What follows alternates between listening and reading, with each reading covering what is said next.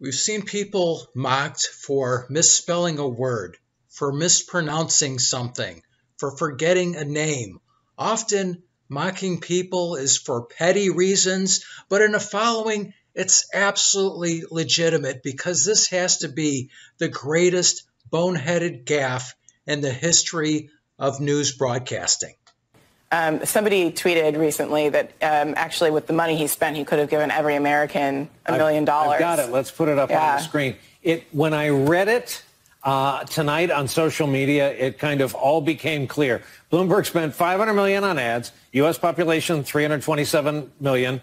Don't tell us if you're ahead of us on the math. He could have given each American $1 million and have had lunch money left over. It's an incredible way of putting it. It's an incredible way of putting it. It's true. It's disturbing. It does suggest, what we're talking about here, which is there's too much money in politics. A lot of the mocking has been focused on the math. Now, obviously, the math is horrible, but I think the biggest thing is the complete lack of common sense.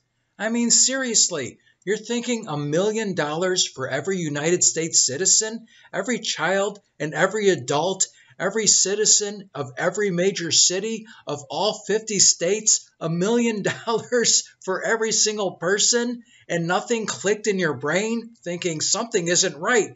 That is just a crazy, insane amount of money. Obviously, that's not right. Now, obviously, the math is horrible. Now, if it was $500 million and the population of the country was 327 people, then it would be $1 million a person with money left over.